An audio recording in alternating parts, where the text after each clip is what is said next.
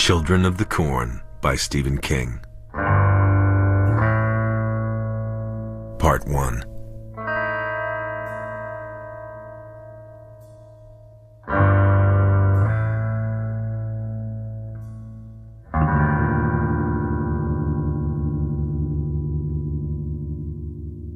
Bert turned the radio on too loud and didn't turn it down because they were on the verge of another argument, and he didn't want it to happen. He was desperate for it not to happen. Vicky said something. "What?" he shouted. "Turn it down. Do you want to break my eardrums?" He bit down hard on what might have come through his mouth and turned it down. Vicky was fanning herself with her scarf, even though the T-Bird was air-conditioned. "Where are we, anyway?" "Nebraska." She gave him a cold, neutral look. "Yes, Bert, I know we're in Nebraska, Bert. But where the hell are we?" "You've got the road atlas. Look it up. Or can't you read?" Such wit. This is why we got off the turnpike, so we could look at 300 miles of corn and enjoy the wit and wisdom of Bert Robeson. He was gripping the steering wheel so hard his knuckles were white. He decided he was holding it that tightly because, if he loosened up, why, one of those hands might just fly off and hit the ex-prom queen beside him right in the chops. "We're saving our marriage," he told himself. "Yes, we're doing it the same way us grunts went about saving villages in the war." "Vicky," he said carefully, "I have driven 1,500 miles on turnpike since we left Boston. I did all that driving myself because you refused to drive. Then—" "I did not refuse," Vicky said hotly, "just because I get migraines when I drive for a long time."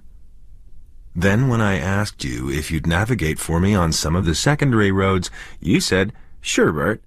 Those were your exact words, 'Sure, Bert.' And then, sometimes I wonder how I ever wound up married to you." "By saying 2 little words." She stared at him for a moment, white-lipped, and then picked up the road atlas. She turned the pages savagely.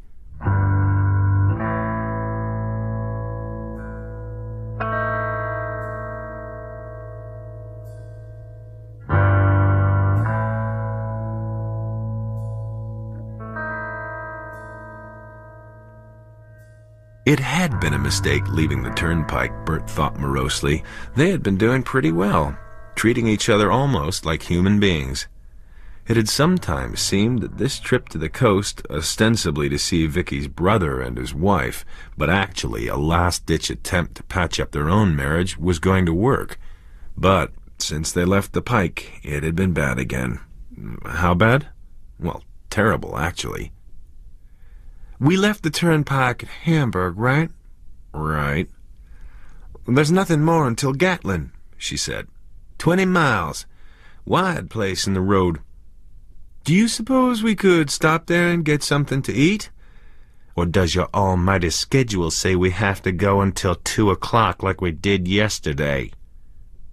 He took his eyes off the road to look at her. "I've about had it, Vicky. As far as I'm concerned, we can turn right here and go home and see that lawyer you wanted to talk to, because this isn't working at—" She had faced forward again, her expression stonily set. It suddenly turned to surprise and fear. "Bert, look out, you're gonna—" He turned his attention back to the road, just in time to see something vanish under the T-Bird's bumper. A moment later, while he was only beginning to switch from gas to brake, he felt something thump sickeningly under the front and then the back wheels. They were thrown forward as the car braked along the center line, decelerating from 50 to 0 along black skid marks. "A dog," he said. "Tell me it was a dog, Vicky." Her face was a pallid cottage cheese color. "A boy. A little boy. He just ran out of the corner. Congratulations, Tiger." She fumbled the car door open, leaned out, threw up. Bert sat straight behind the T-Bird's wheel, hands still gripping it loosely. He was aware of nothing for a long time but the rich, dark smell of fertilizer. Then he saw that Vicky was gone, and when he looked in the outside mirror, he saw her stumbling clumsily back towards a heaped bundle that looked like a pile of rags. She was ordinarily a graceful woman, but now her grace was gone, robbed. It's manslaughter. That's what they call it. I took my eyes off the road. He turned the ignition off and got out. The wind rustled softly through the growing man-high corn, making a weird sound like respiration. Vicky was standing over the bundle of rags now, and he could hear her sobbing.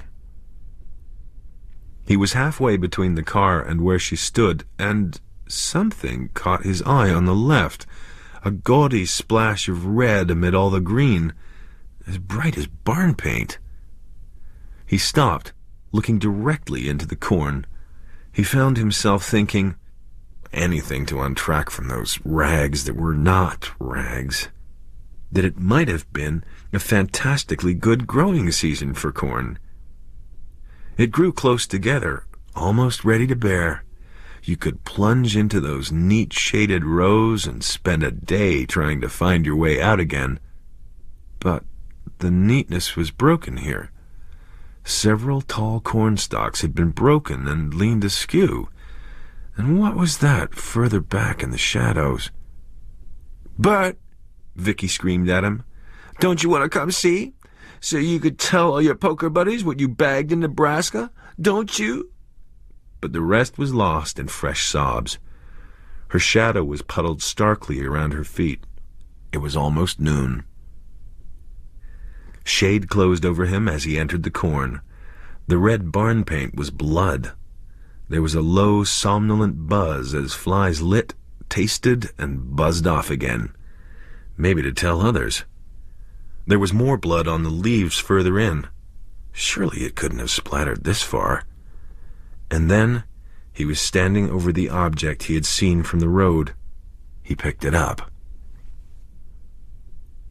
The neatness of the rows was disturbed here. Several stalks were canted drunkenly. 2 of them had been broken clean off. The earth had been gouged. There was blood. The corn rustled. With a little shiver, he walked back to the road.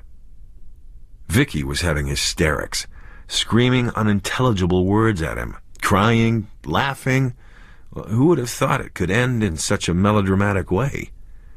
He looked at her and saw he wasn't having an identity crisis or a difficult life transition or any of those trendy things. He hated her. He gave her a hard slap across the face. She stopped short and put a hand against the reddening impression of his fingers. "You'll go to jail, Bert," she said solemnly. "I don't think so," he said, and put the suitcase he had found in the corn at her feet. "What?" "I don't know. I guess it belonged to him." He pointed to the sprawled, face-down body that lay in the road. No more than 13 from the look of him. The suitcase was old.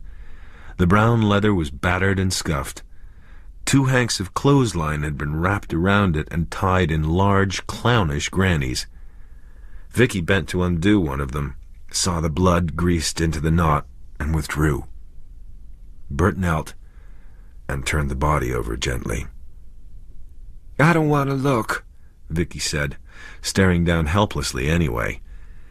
And when the staring, sightless face flopped up to regard them, she screamed again. The boy's face was dirty, his expression a grimace of terror. His throat had been cut. Bert got up and put his arms around Vicky as she began to sway. "Don't faint," he said very quietly. "You hear me, Vicky? Don't faint." He repeated it over and over, and at last she began to recover and held him tight. They might have been dancing, there on the noon-struck road, with the boy's corpse at their feet. "Vicky?" "What?" Muffled against his shirt. "Go back to the car and put the keys in your pocket. Get the blanket out of the back seat and my rifle. Bring them here." "The rifle?" "Someone cut his throat. Maybe whoever is watching us?" Her head jerked up, and her wide eyes considered the corn. It marched away as far as the eye could see, undulating up and down, small dips and rises of land. "I imagine he's gone, but why take chances? Go on, do it." She walked stiltedly back to the car, her shadow following, a dark mascot who stuck close at this hour of the day. When she leaned into the back seat, Bert squatted beside the boy. White male, no distinguishing marks. Run over, yes, but the T-bird hadn't cut the kid's throat. It had been cut raggedly and inefficiently. No army sergeant had shown the killer the finer points of hand-to-hand assassination, but the final effect had been deadly. He had either run or been pushed through the last 30 feet of corn, dead or mortally wounded, and Bert Robeson had run him down. If the boy had still been alive when the car hit him, his life had been cut short by 30 seconds at most. Vicky tapped him on the shoulder, and he jumped. She was standing with the brown army blanket over her left arm, the cased pump shotgun in her right hand, her face averted. He took the blanket and spread it on the road. He rolled the body onto it. Vicky uttered a desperate little moan. "You okay?" He looked up at her. "Vicky? Okay," she said in a strangled voice. He flipped the sides of the blanket over the body and scooped it up, hating the thick, dead weight of it. It tried to make a U in his arms and slither through his grasp. He clutched it tighter, and they walked back to the T-bird. "Open the trunk," he grunted. The trunk was full of travel stuff, suitcases and souvenirs. Vicky shifted most of it into the back seat, and Bert slipped the body into the made space and slammed the trunk lid down. A sigh of relief escaped him.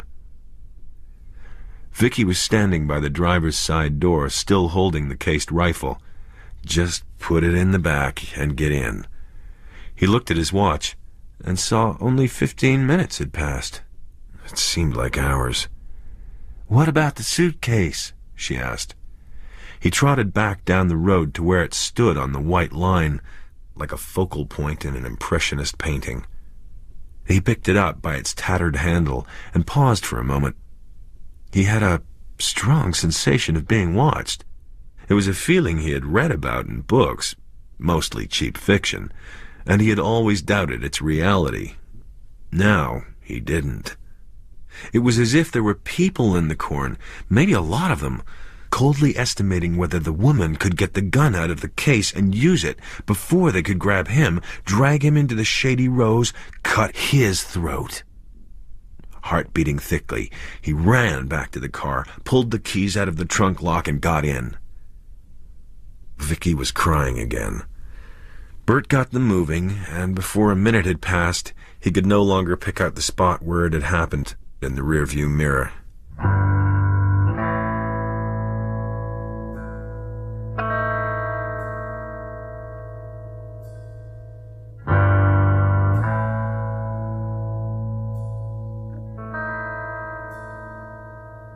"What did you say the next town was?" he asked. "Oh," she bent over the road atlas again. "Gatlin. We should be there in 10 minutes.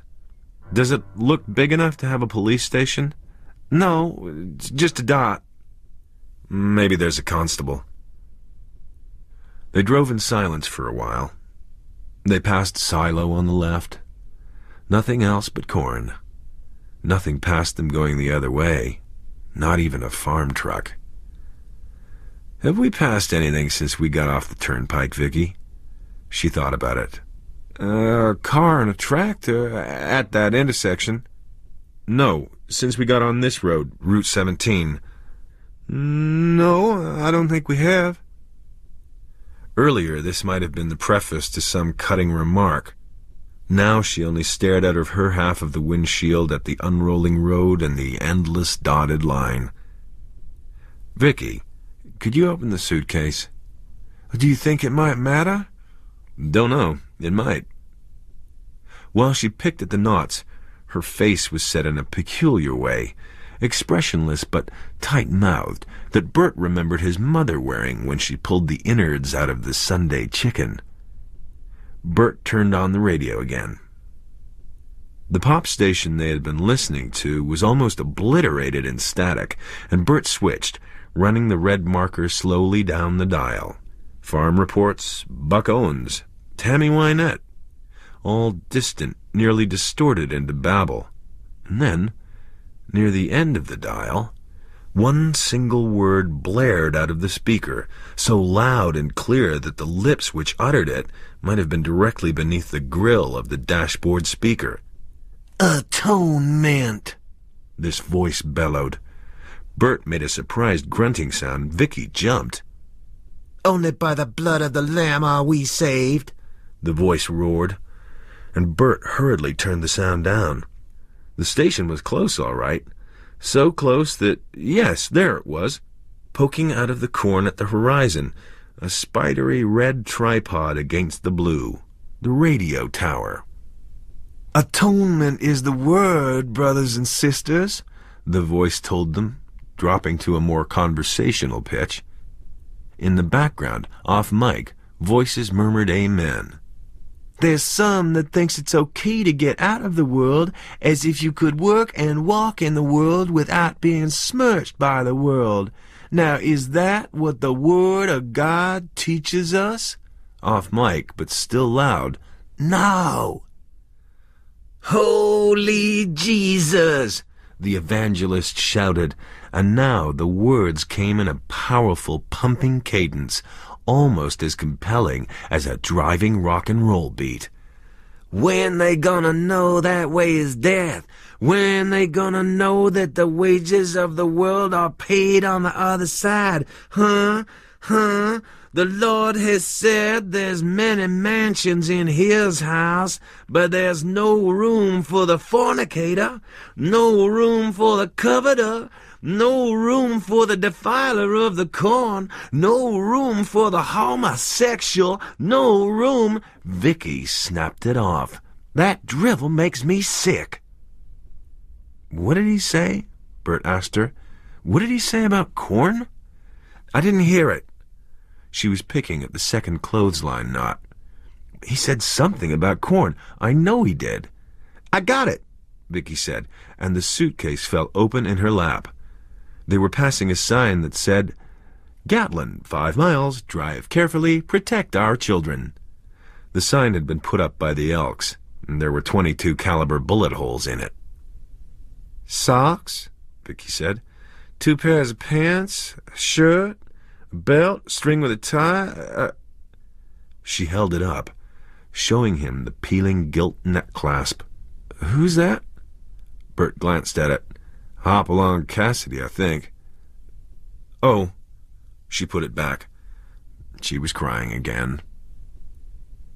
After a moment, Bert said, "Did anything strike you funny about that radio sermon?"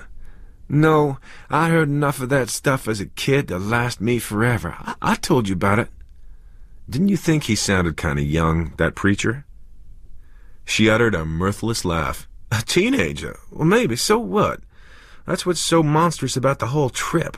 They like to get hold of them when their minds are still rubber. They know how to put all the emotional checks and balances in. You should have been at some of the tent meetings my mother and father dragged me to. Some of the ones I was saved at. Let's see, there was Baby Hortense, the singing marvel. She was 8. She'd come on and sing, 'Leaning on the Everlasting Arms.' Well, her daddy passed the plate, telling everybody to dig deep now, let's not let this little child of God down. And then there was Norman Staunton. He used to preach hellfire and brimstone in this little Lord Fauntleroy suit with short pants. He was only 7. She nodded at his look of unbelief. They weren't the only 2 either. There were plenty of them on the circuit. They were good draws. She spat the word. Ruby Stampnell. She was a 10-year-old faith healer.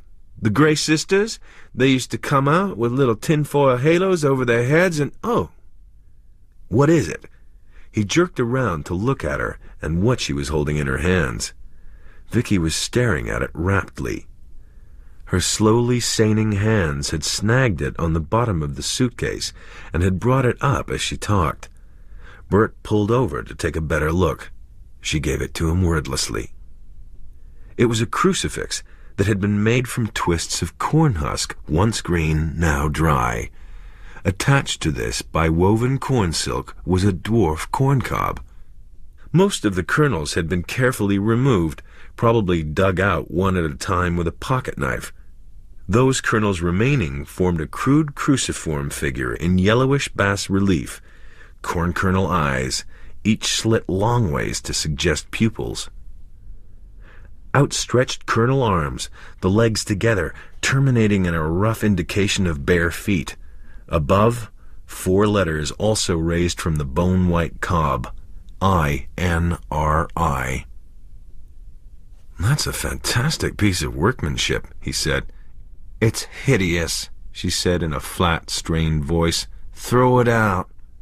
"Vicky, the police might want to see it." "Why?" "Well, I don't know why. Maybe—" "Throw it out. Will you please do that for me? I don't want it in the car." "I'll put it in back, and as soon as we see the cops, we'll get rid of it one way or the other. I promise, okay?" "Oh, do whatever you want with it," she shouted at him. "You will anyway." Troubled, he threw the thing in back, where it landed on a pile of clothes. Its corn kernel eyes stared raptly at the T-Bird's dome light. He pulled out again, gravel splurting from beneath the tires. "We'll give the body and everything that was in the suitcase to the cops," he promised, "and then we'll be shut of it." Vicky didn't answer. She was looking at her hands. A mile further on, the endless cornfields drew away from the road, showing farmhouses and outbuildings. In one yard, they saw dirty chickens pecking listlessly at the soil. There were faded cola and chewing gum ads on the roofs of barns. They passed a tall billboard that said, "Only Jesus Saves." They passed a cafe with a Conoco gas island. But Bert decided to go on into the center of town, if there was one. If not, they could come back to the cafe. It only occurred to him after they had passed it that the parking lot had been empty, except for a dirty old pickup that had looked like it was sitting on 2 flat tires. Vicky suddenly began to laugh, a high giggling sound that struck Bert as being dangerously close to hysteria. "What's so funny?" "The signs," she said, gasping and hiccuping. "Haven't you been reading them? When they called this the Bible Belt, they sure weren't kidding. Oh, Lordy, there's another bunch." Another burst of hysterical laughter escaped her, and she clapped both hands over her mouth. Each sign had only one word. They were leaning on whitewashed sticks that had been implanted in the sandy shoulder long ago by the looks. The whitewash was flaked and faded.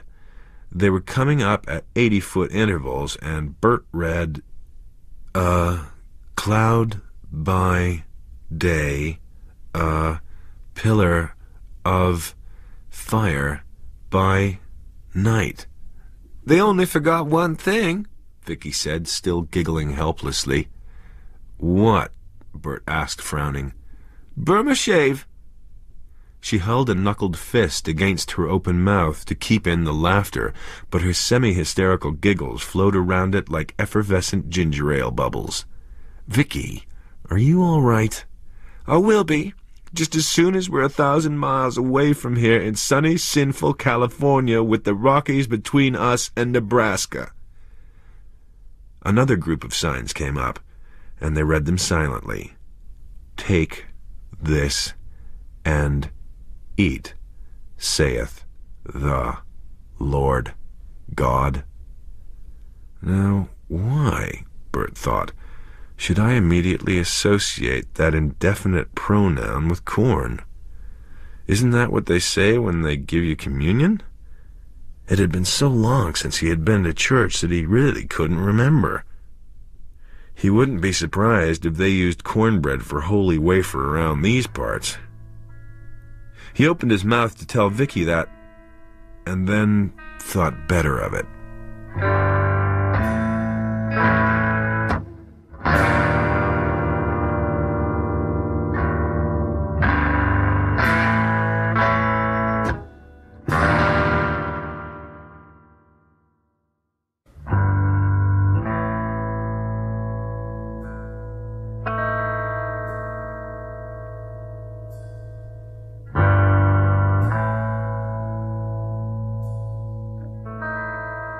Children of the Corn by Stephen King. Part 2.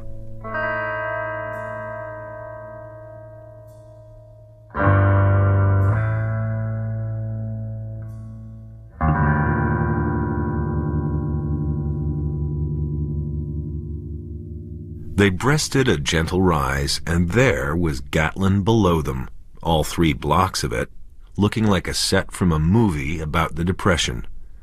"There'll be a constable," Bert said, and wondered why the sight of that hick one-timetable town dozing in the sun should have brought a lump of dread into his throat.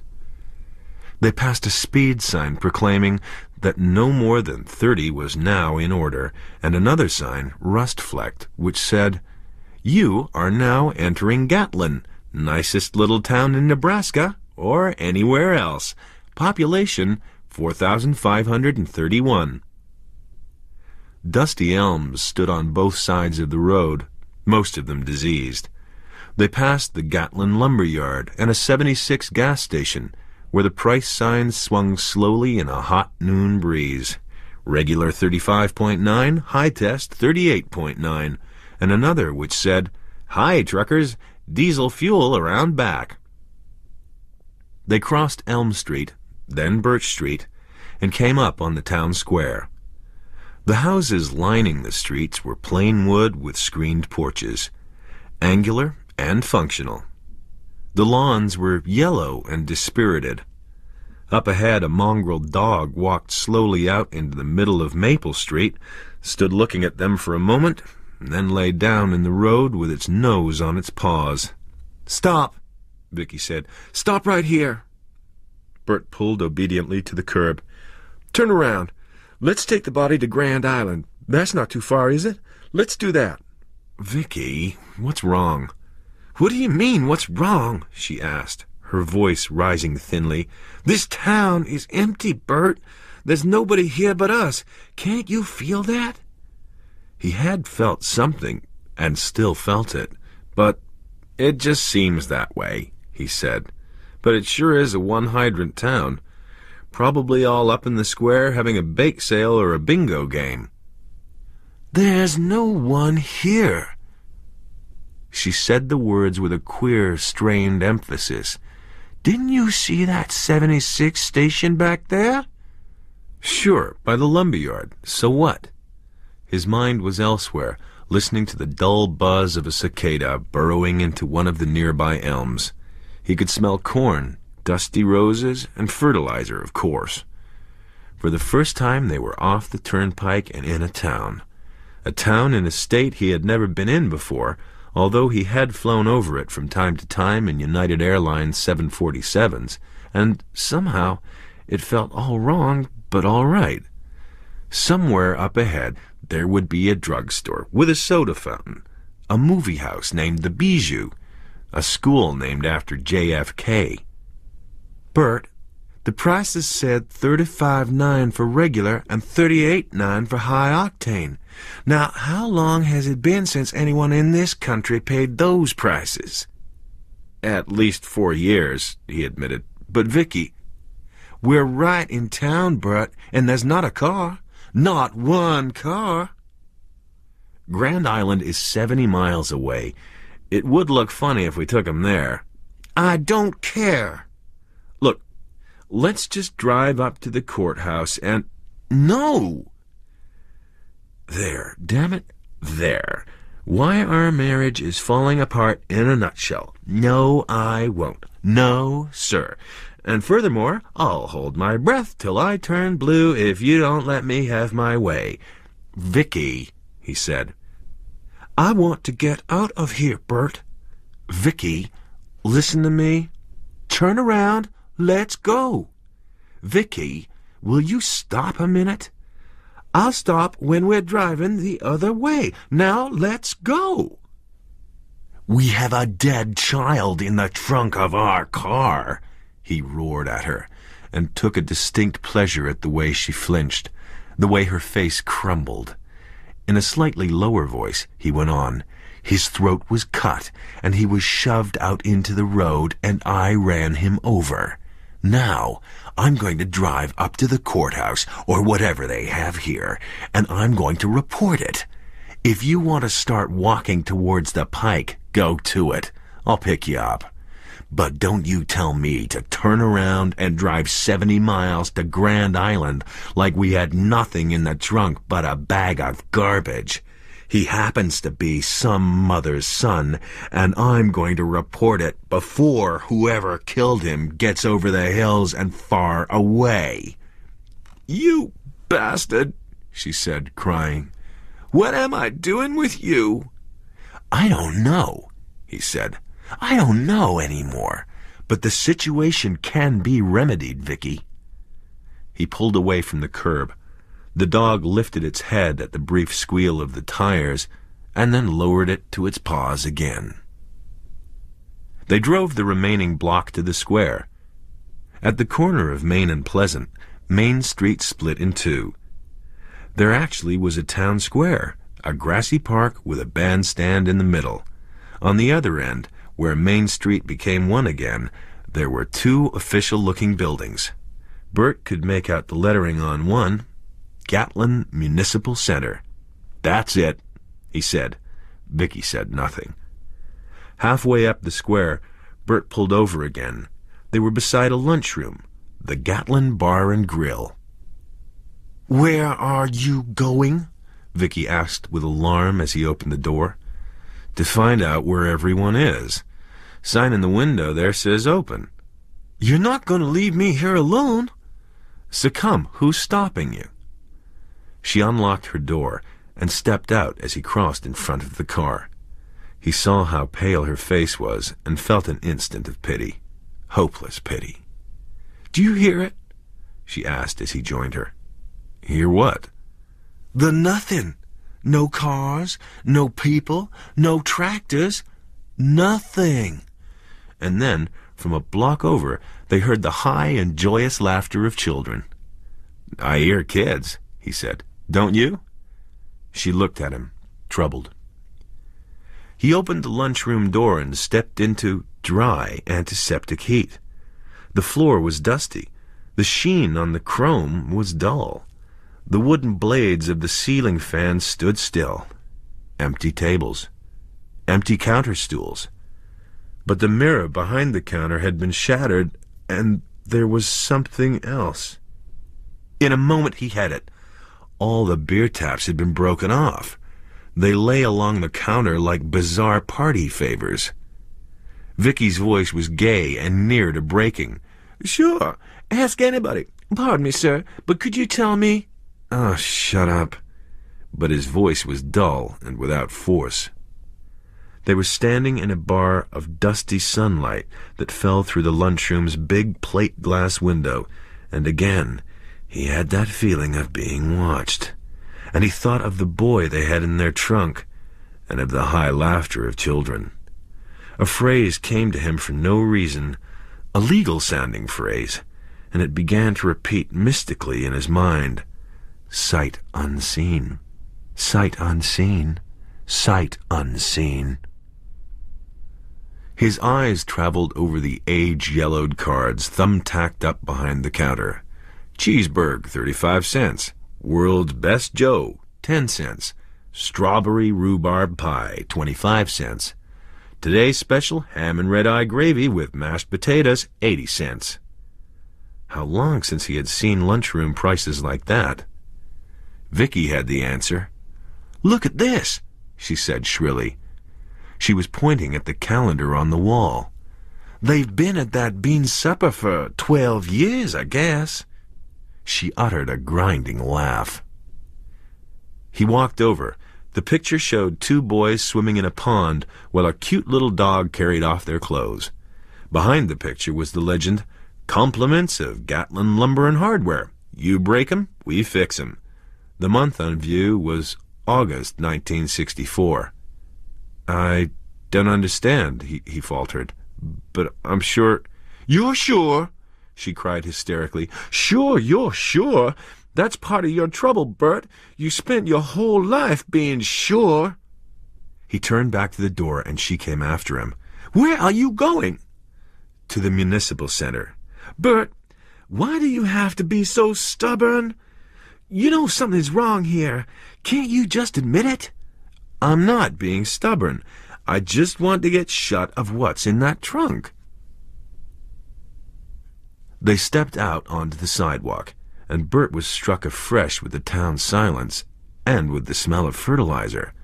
Somehow, you never thought of that smell when you buttered an ear and salted it and bit in. Compliments of sun rain and all sorts of man-made phosphates and a good healthy dose of cow shit. But somehow, this smell was different from the one he had grown up with in rural upstate New York. You could say whatever you wanted to about organic fertilizer, but there was something almost fragrant about it when the spreader was laying it down in the fields. Not one of your great perfumes, God, no, but when the late afternoon spring breeze would pick up and waft it over the freshly turned fields, it was a smell with good associations. It meant winter was over for good. It meant that school doors were going to bang closed in 6 weeks or so and spill everyone out into summer. It was a smell tied irrevocably in his mind with other aromas that were perfume: timothy grass, clover, fresh earth, hollyhocks, dogwood. But they must do something different out here, he thought. The smell was close, but not the same. There was a sickish, sweet undertone, almost a death smell. As a medical orderly in Vietnam, he had become well versed in that smell. Vicky was sitting quietly in the car, holding the corn crucifix in her lap and staring at it in a rapt way Bert didn't like. "Put that thing down," he said. "No," she said without looking up. "You play your games and I'll play mine." He put the car in gear and drove up to the corner. A dead stoplight hung overhead, swinging in a faint breeze. To the left was a neat white church. The grass was cut. Neatly kept flowers grew beside the flagged path up to the door. Bert pulled over. "What are you doing?" "I'm going to go in and take a look," Bert said. "It's the only place in town that looks as if there isn't 10 years' dust on it. And look at that sermon board." She looked. Neatly pegged white letters under glass read, "The power and grace of he who walks behind the rose." The date was 27 July 1976, the Sunday before. "He who walks behind the rose," Bert said, turning off the ignition. "One of the 9,000 names of God only used in Nebraska, I guess. Coming?" She didn't smile. "I'm not going with you." "Fine, whatever you want." "I haven't been in a church since I left home, and I don't want to be in this church, and I don't want to be in this town, Bert. I'm scared out of my mind. Can't we just go?" "I'll only be a minute." "I've got my keys, Bert. If you're not back in 5 minutes, I'll just drive away and leave you here." "Now, just wait a minute, lady." "That's what I'm gonna do, unless you want to assault me like a common mugger and take my keys. I suppose you could do that." "But you don't think I will?" "No." Her purse was on the seat between them. He snatched it up. She screamed and grabbed for the shoulder strap. He pulled it out of her reach. Not bothering to dig, he simply turned the bag upside down and let everything fall out. Her key ring glittered amid tissues, cosmetics, change, old shopping lists. She lunged for it, but he beat her again and put the keys in his own pocket. "You didn't have to do that," she said, crying. "Give them to me." "No," he said, and gave her a hard, meaningless grin. "No way." "Oh, please, Bert, I'm scared." She held her hand out, pleading now. "You'd wait 2 minutes and decide that was long enough." "I wouldn't." "And then you'd drive off laughing and saying to yourself, 'That'll teach Bert to cross me when I want something.' Hasn't that pretty much been your motto during our married life? 'That'll teach Bert to cross me.'" He got out of the car. "Please, Bert," she screamed, sliding across the seat. "Listen, I know. We'll drive out of town and call from a phone booth, okay? I've got all kinds of change. We can't... Don't leave me alone, Bert. Don't leave me out here alone." He slammed the door on her cry, and then leaned against the side of the T-Bird for a moment, thumbs against his closed eyes. She was pounding on the driver's side window and calling his name. She was going to make a wonderful impression when he finally found someone in authority to take charge of the kid's body. Oh, yes. He turned and walked up the flagstone path to the church doors. 2 or 3 minutes just to look around, and he'd be back out. Probably the door wasn't even unlocked. But it pushed in easily on silent, well-oiled hinges. Reverently oiled, he thought, and that seemed funny for no really good reason. And he stepped into a vestibule so cool it was almost chilly. It took his eyes a moment to adjust to the dimness. The first thing he noticed was a pile of wooden letters in the far corner, dusty and jumbled indifferently together. He went to them, curious. They looked as old and forgotten as the calendar in the bar and grill, unlike the rest of the vestibule, which was dust-free and tidy. The letters were about 2 feet high, obviously part of a set. He spread them out on the carpet. There were 18 of them, and shifted them around like anagrams. Hurt, bite, crag, chap, CS. Nope. Crap, target, chibs, huck. That wasn't much good either, except for the CH in chibs. He quickly assembled the word church and was left looking at rap, tagot, sibs. Foolish. He was squatting here, playing idiot games with a bunch of letters, while Vicky was going nuts out in the car. He started to get up, and then saw it. He formed Baptist, leaving Rag Ek, and by changing 2 letters, he had Grace. Grace Baptist Church. The letters must have been out front. They had taken them down and had thrown them indifferently in the corner, and the church had been painted since then, so that you couldn't even see where the letters had been. Why? It wasn't the Grace Baptist Church anymore, that was why.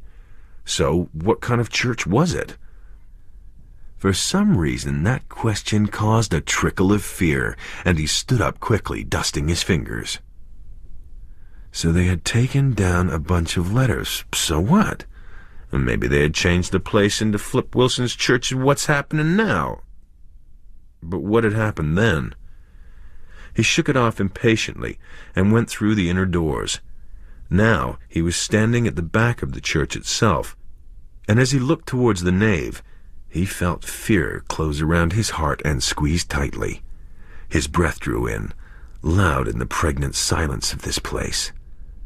The space behind the pulpit was dominated by a gigantic portrait of Christ, and Bert thought, if nothing else in this town gave Vicky the screaming memes, this would. The Christ was grinning, vulpine. His eyes were wide and staring, reminding Bert uneasily of Lon Chaney in The Phantom of the Opera. In each of the wide black pupils, someone, a sinner presumably, was drowning in a lake of fire. But the oddest thing was that this Christ had green hair, which on closer examination revealed itself to be a twining mass of early summer corn. The picture was crudely done, but effective. It looked like a comic strip mural done by a gifted child, an Old Testament Christ, or a pagan Christ that might slaughter his sheep for sacrifice instead of leading them. At the foot of the left-hand ranks of pews was a pipe organ, and Bert could not at first tell what was wrong with it. He walked down the left-hand aisle and saw with slowly dawning horror that the keys had been ripped up, the stops had been pulled out, and the pipes themselves filled with dry corn husks. Over the organ was a carefully lettered plaque which read, "Make no music except with human tongues, saith the Lord God." Vicky was right. Something was terribly wrong here. He debated going back to Vicky without exploring any further, just getting into the car and leaving town as quickly as possible, never mind the municipal building. But it grated on him. Tell the truth, he thought. You want to give her band $5,000 to work at before going back and admitting she was right to start with. He'd go back in a minute or so. He walked towards the pulpit thinking, people must go through Gatlin all the time. There must be people in the neighboring towns who have friends and relatives here. The Nebraska SP must cruise through from time to time. And what about the power company? The stoplight had been dead. Surely they'd know if the power had been dead for 12 long years. Conclusion? What seemed to have happened in Gatlin was impossible. Still, he had the creeps. He climbed the 4 carpeted steps to the pulpit and looked out over the deserted pews, glimmering in the half-shadows. He seemed to feel the weight of those eldritch and decidedly unchristian eyes boring into his back. There was a large Bible on the lectern, open to the 38th chapter of Job. Bert glanced down at it and read, "Then the Lord answered Job out of the whirlwind, and said, Who is this that darkeneth counsel by words without knowledge? Where wast thou when I laid the foundations of the earth? Declare, if thou hast understanding. The Lord, he who walks behind the rows. Declare if thou hast understanding, and please pass the corn." He fluttered the pages of the Bible, and they made a dry whispering sound in the quiet, the sound that ghosts might make, if there really were such things. And in a place like this, you could almost believe it. Sections of the Bible had been chopped out, mostly from the New Testament he saw. Someone had decided to take on the job of amending good King James with a pair of scissors, but the Old Testament was intact. He was about to leave the pulpit when he saw another book on a lower shelf and took it out, thinking it might be a church record of weddings and confirmations and burials.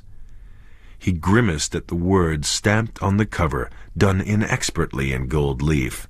Thus let the iniquitous be cut down, so that the ground may be fertile again, saith the Lord God of hosts. There seemed to be one train of thought around here, and Bert didn't care much for the track it seemed to ride on. He opened the book to the first wide-lined sheet. A child had done the lettering he saw immediately. In places, an ink eraser had been carefully used, and while there were no misspellings, the letters were large and childishly made, drawn rather than written. The first column read, Amos Deegan Richard, born September 4th, 1945, September 4, 1964. Isaac Renfrew William, born September 19th, 1945, September 19th, 1964. Zebaniah Kirk George, born October 14th, 1945, October 14th, 1964. Mary Wells Roberta, born November 12th, 1945, November 12th, 1964. Yemen Hollis Edward, born January 5th, 1946, January 5th, 1965. Frowning, Bert continued to turn through the pages.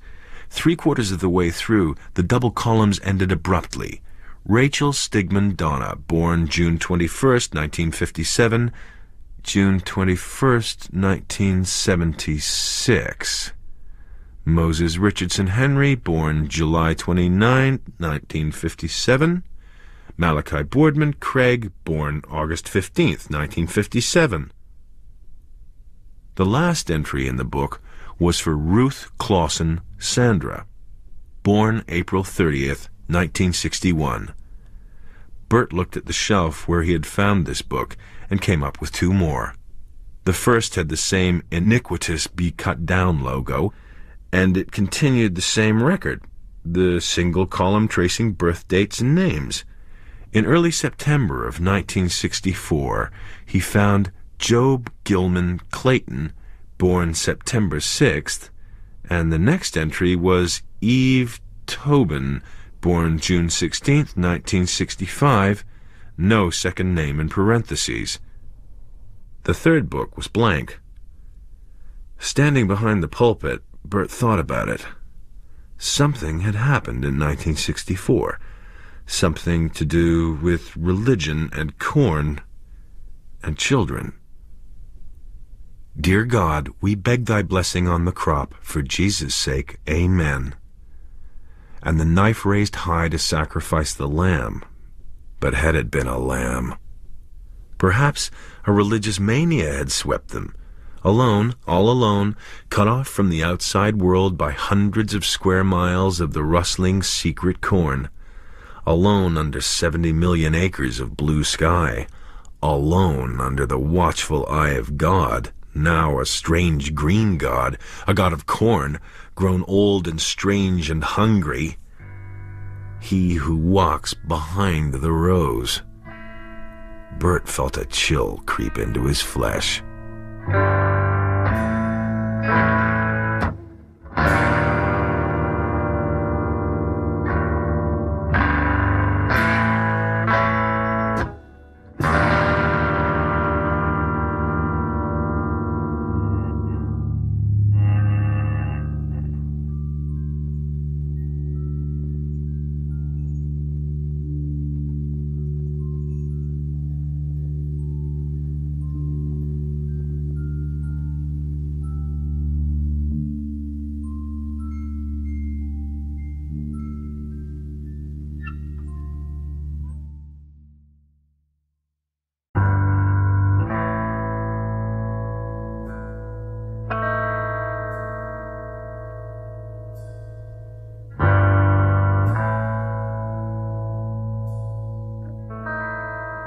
Children of the Corn by Stephen King. Part 3.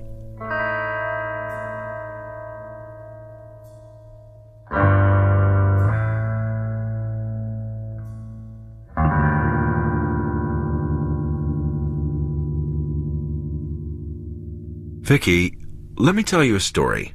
It's about Amos Deegan, who was born Richard Deegan on 4 September 1945. He took the name Amos in 1964. Fine Old Testament name, Amos. One of the minor prophets. Well, Vicky, what happened, don't laugh, is that Dick Deegan and his friends, Billy Renfrew, George Kirk, Roberta Wells, and Eddie Hollis, among others, they got religion, and they killed off their parents. All of them. Isn't that a scream? Shot them in their beds, knifed them in their bathtubs, poisoned their suppers, hung them, or disemboweled them for all I know. Why? The corn. Maybe it was dying.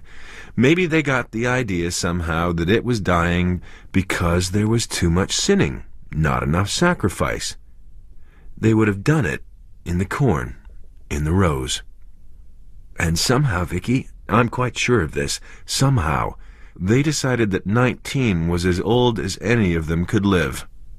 Richard Amos Deegan, the hero of our little story, had his 19th birthday on 4 September 1964, the date in the book. I think maybe they killed him, sacrificed him in the corn. Isn't that a silly story? But let's look at Rachel Stigman, who was Donna Stigman until 1964. She turned 19 on 21 June. Just about a month ago.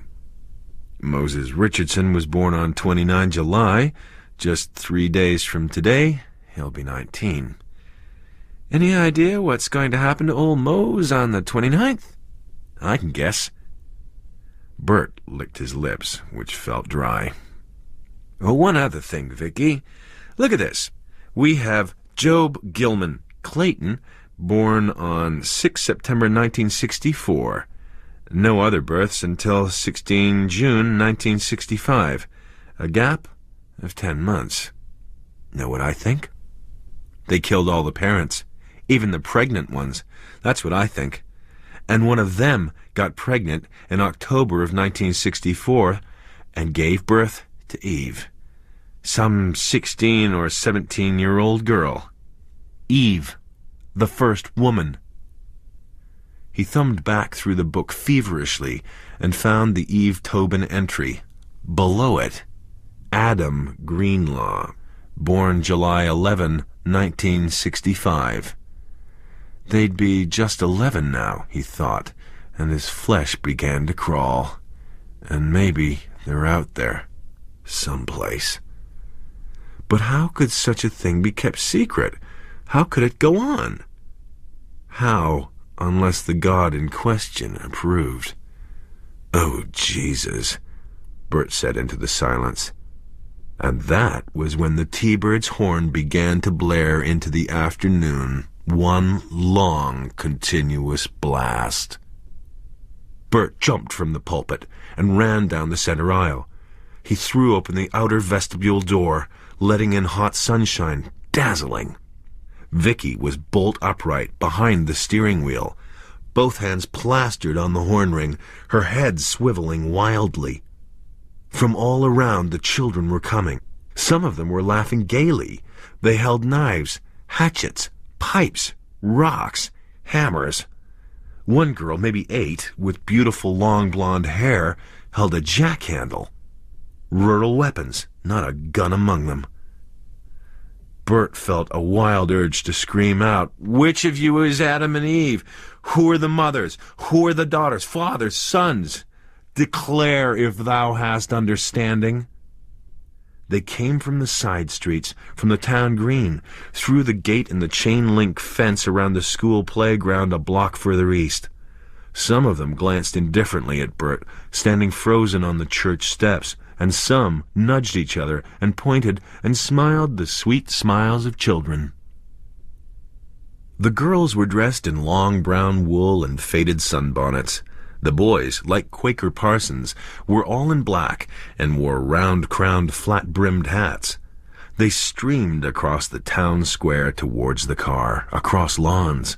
A few came across the front yard of what had been the Grace Baptist Church until 1964, one or two of them almost close enough to touch. "The shotgun!" Bert yelled. "Vicky, get the shotgun!" But she was frozen in her panic. He could see that from the steps. He doubted if she could ever hear him through the closed windows. They converged on the Thunderbird. The axes and hatchets and chunks of pipe began to rise and fall. "My God, am I seeing this?" he thought frozenly. An arrow of chrome fell off the side of the car. The hood ornament went flying. Knives crawled spirals through the sidewalls of the tires, and the car settled. The horn blared on and on. The windshield and side windows went opaque and cracked under the onslaught. And then the safety glass sprayed inwards, and he could see again. Vicky was crouched back, only one hand on the horn ring now, the other thrown up to protect her face. Eager young hands reached in, fumbling for the lock-unlock button. She beat them away wildly. The horn became intermittent, and then stopped altogether. The beaten and dented driver's side door was hauled open. They were trying to drag her out, but her hands were wrapped around the steering wheel. Then one of them leaned in, knife in hand, and his paralysis broke, and he plunged down the steps, almost falling, and ran down the flagstone walk towards them. One of them, a boy about 16, with long red hair spilling out from beneath his hat, turned towards him, almost casually, and something flicked through the air. Bert's left arm jerked backwards, and for a moment he had the absurd thought that he had been punched at long distance. Then the pain came, so sharp and sudden that the world went gray. He examined his arm with a stupid sort of wonder. A $1.50 Pennsy jackknife was growing out of it like a strange tumor. The sleeve of his J.C. Penney sports shirt was turning red. He looked at it for what seemed like forever, trying to understand how he could have grown a jackknife. Was it possible? When he looked up, the boy with red hair was almost on top of him. He was grinning, confident. "Hey, you bastard," Bert said. His voice was creaking, shocked. "Remand your soul to God, for you will stand before His throne momentarily," the boy with the red hair said, and clawed for Bert's eyes. Bert stepped back, pulled the Pennsy out of his arm, and stuck it into the red-haired boy's throat. The gush of blood was immediate, gigantic. Bert was splashed with it. The red-haired boy began to gobble and walk in a large circle. He clawed at the knife, trying to pull it free, and was unable. Bert watched him, jaw hanging agape. None of this was happening. It was a dream. The red-haired boy gobbled and walked. Now his sound was the only one in the hot, early afternoon. The others watched, stunned. This part of it wasn't in the script, Bert thought numbly. Vicky and we were in the script, and the boy in the corn who was trying to run away, but not one of their own. He stared at them savagely, wanting to scream, "How do you like it?" The red-haired boy gave one last weak gobble and sank to his knees. He stared up at Bert for a moment, and then his hands dropped away from the shaft of the knife, and he fell forward. A soft sighing sound from the children gathered around the Thunderbird. They stared at Bert. Bert stared back at them, fascinated. And that was when he noticed that Vicky was gone. "Where is she?" he asked. "Where did you take her?" One of the boys raised a blood-streaked hunting knife towards his throat and made a sawing motion there. He grinned. That was the only answer. From somewhere in back, an older boy's voice, soft, "Get him." The boys began to walk towards him. Bert backed up. They began to walk faster. Bert backed up faster. The shotgun, the goddamn shotgun, out of reach. The sun cut their shadows darkly on the green church lawn, and then he was on the sidewalk. He turned and ran. "Kill him!" someone roared, and they came after him. He ran, but not quite blindly. He skirted the municipal building. No help there. They would corner him like a rat, and ran on up Main Street, which opened out and became the highway again 2 blocks further up. He and Vicky would have been on that road now and away if he had only listened. His loafers slapped against the sidewalk. Ahead of him, he could see a few more business buildings, including the Gatlin ice cream shop and, sure enough, the Bijou Theater. The dust-clotted marquee letters read, "Now showing limited engagement, Elizabeth Taylor, Cleopatra." Beyond the next cross street was a gas station that marked the edge of town. And beyond that, the corn, closing back into the sides of the road, a green tide of corn. Bert ran. He was already out of breath, and the knife wound in his upper arm was beginning to hurt, and he was leaving a trail of blood. As he ran, he yanked his handkerchief from his back pocket and stuck it inside his shirt. He ran. His loafers pounded the cracked cement of the sidewalk. His breath rasped in his throat with more and more heat. His arm began to throb in earnest. Some mordant part of his brain tried to ask if he thought he could run all the way to the next town, if he could run 20 miles of 2-lane blacktop. He ran. Behind him he could hear them, 15 years younger and faster than he was, gaining. Their feet slapped on the pavement. They whooped and shouted back and forth to each other. They're having more fun than a 5-alarm fire, Bert thought disjointedly. They'll talk about it for years. Bert ran. He ran past the gas station marking the edge of town. His breath gasped and roared in his chest. The sidewalk ran out under his feet. And now there was only one thing to do, only one chance to beat them and escape with his life. The houses were gone. The town was gone. The corn had surged in a soft green wave back to the edges of the road. The green sword-like leaves rustled softly.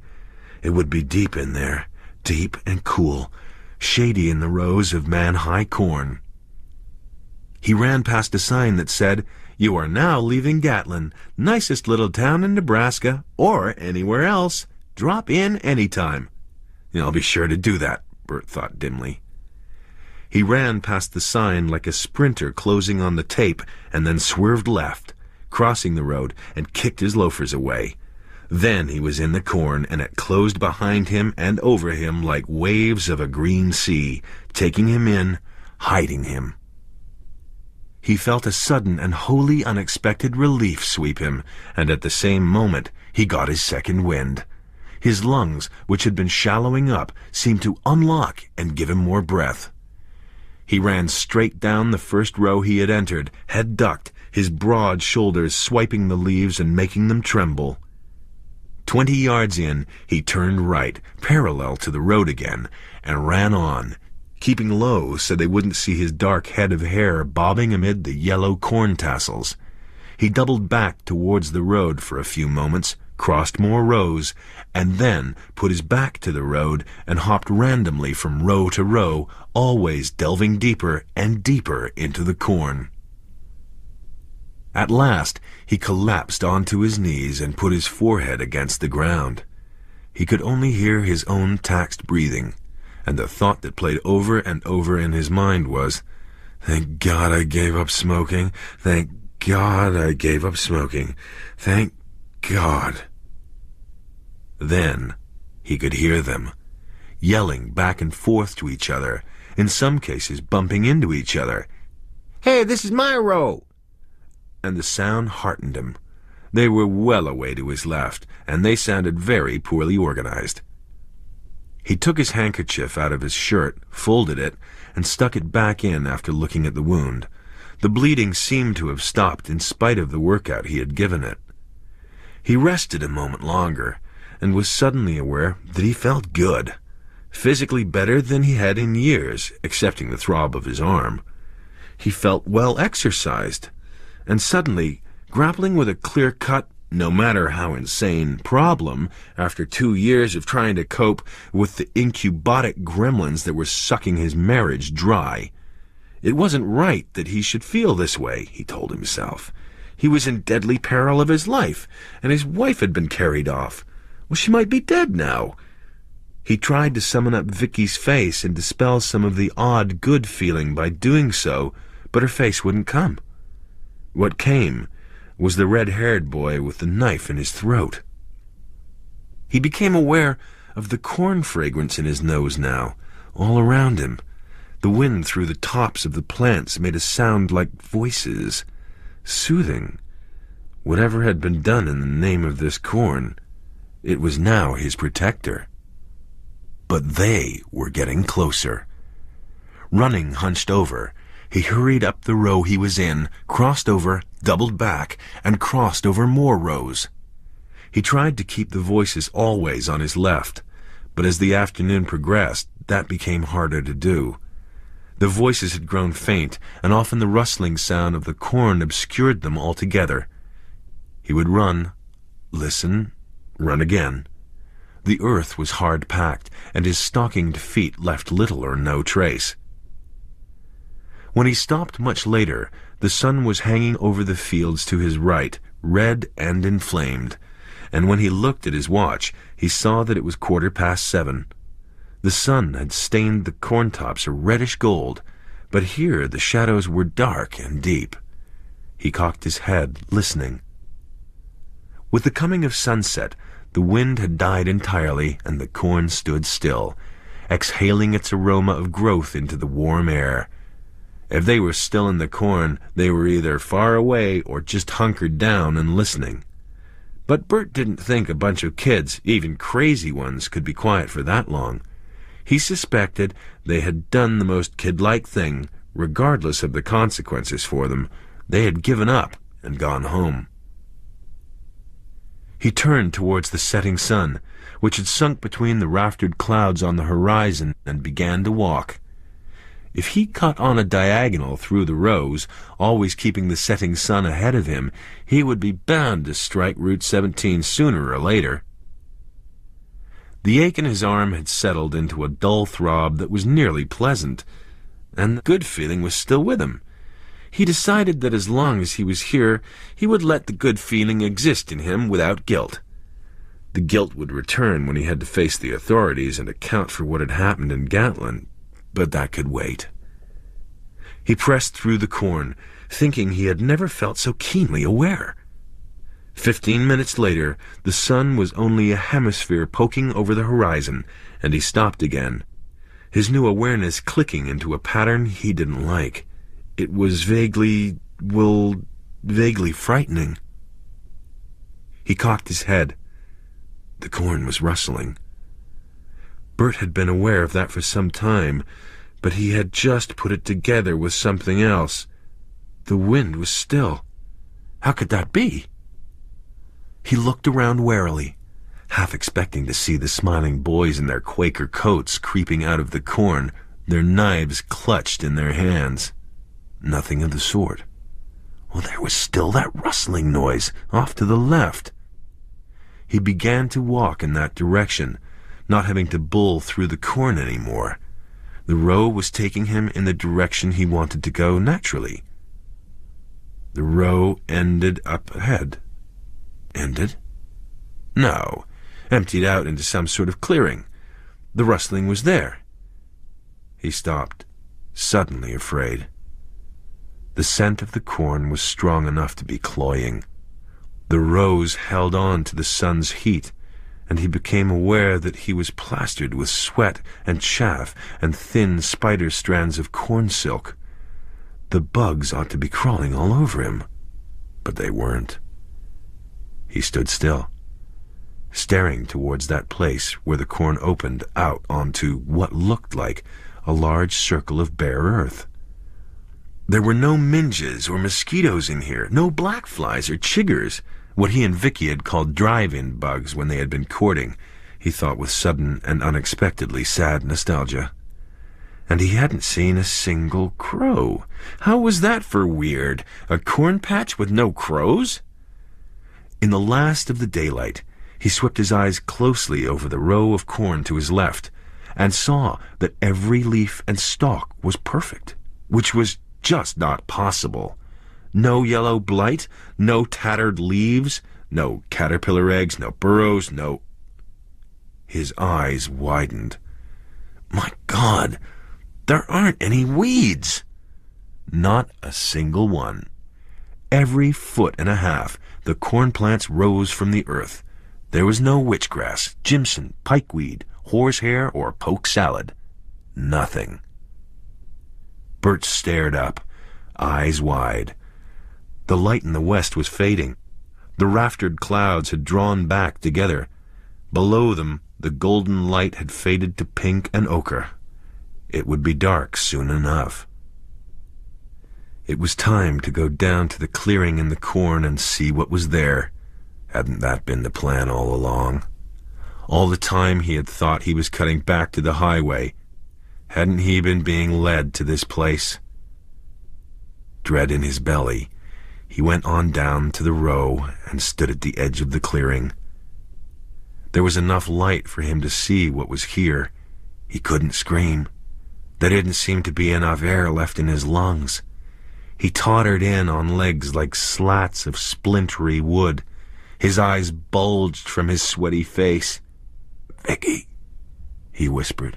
"Oh, Vicky, my God." She had been mounted on a crossbar like a hideous trophy, her arms held at the wrists and her legs at the ankles with twists of common barbed wire, 70 cents a yard at any hardware store in Nebraska. Her eyes had been ripped out. The sockets were filled with the moon flax of corn silk. Her jaws were wrenched open in a silent scream, her mouth filled with corn husks. On her left was a skeleton in a moldering surplice. The nude jawbone grinned. The eye sockets seemed to stare at Bert jocularly, as if the one-time minister of the Grace Baptist Church was saying, "It's not so bad being sacrificed by pagan devil children in the corn. It's not so bad having your eyes ripped out of your skull, according to the law of Moses. It's not so bad." To the left of the skeleton in the surplice was a second skeleton, this one dressed in a rotting blue uniform. A hat hung over the skull, shading the eyes, and on the peak of the cap was a greenish-tinged badge reading, "Police Chief." That was when Bert heard it coming. Not the children, but something much larger, moving through the corn and towards the clearing. Not the children, no. The children wouldn't venture into the corn at night. This was the holy place, the place of He who walks behind the rows. Jerkily, Bert turned to flee. The row he had entered the clearing by was gone, closed up. All the rows had closed up. It was coming closer now, and he could hear it, pushing through the corn. He could hear it breathing. An ecstasy of superstitious terror seized him. It was coming. The corn on the far side of the clearing had suddenly darkened, as if a gigantic shadow had blotted it out. Coming. He who walks behind the rows. It began to come into the clearing. Bert saw something huge, bulking up to the sky. Something green with terrible red eyes the size of footballs. Something that smelled like dry corn husks years in some dark barn. He began to scream, but he did not scream long. Sometime later, a bloated orange harvest moon came up. The children of the corn stood in the clearing at midday, looking at the two crucified skeletons and the two bodies. The bodies were not skeletons yet, but they would be, in time. And here in the heartlands of Nebraska, in the corn, there was nothing but time.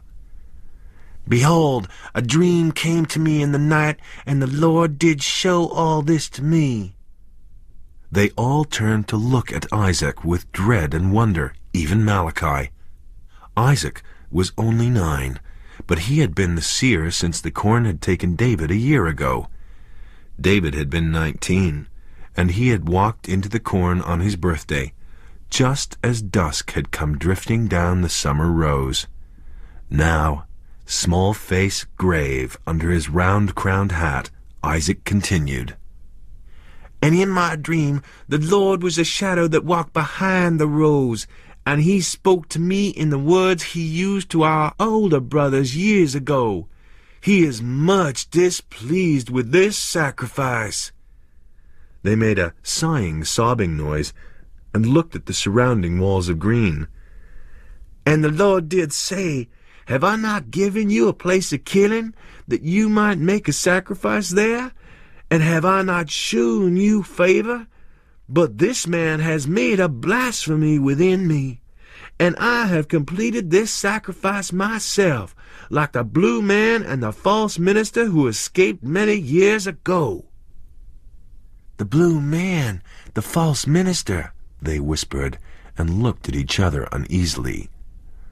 "So now is the age of favor lowered from 19 plantings and harvestings to 18. Isaac went on relentlessly. "Yet be fruitful and multiply as the corn multiplies, that my favor may be shewn you and be upon you." Isaac ceased. The eyes turned to Malachi and Joseph, the only two among this party who were 18. There were others back in town, perhaps 20 in all. They waited to hear what Malachi would say. Malachi, who had led the hunt for Japheth, who evermore would be known as Ahaz, cursed of God. Malachi had cut the throat of Ahaz, and had thrown his body out of the corn so the foul body would not pollute it or blight it. "I obey the word of God," Malachi whispered. The corn seemed to sigh its approval. In the weeks to come, the girls would make many corncob crucifixes to ward off further evil. And that night, all of those now above the age of favor walked silently into the corn and went to the clearing to gain the continued favor of he who walks behind the rows. "Goodbye, Malachi," Ruth called. She waved disconsolately. Her belly was big with Malachi's child, and tears coursed silently down her cheeks. Malachi did not turn. His back was straight. The corn swallowed him. Ruth turned away, still crying.